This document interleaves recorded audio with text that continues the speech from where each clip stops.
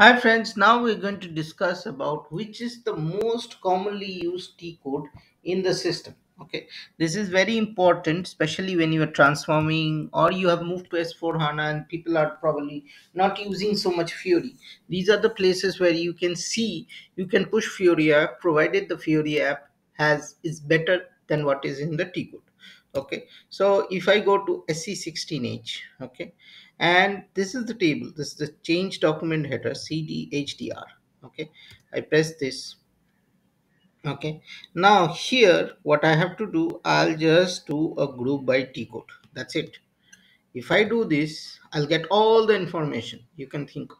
Okay, so here I can see these are the number of T codes that are being used. So here I will just do a sort descending, and here we can see F101, then FI01, FS00, BP. These are all the T codes that are being used to create changes. Okay, so these are the ones that probably you want to target and make your life easier by doing all these things. So these are very, very important stats that you can use in finding what are the Fury apps or what are the improvements you can do for this transaction.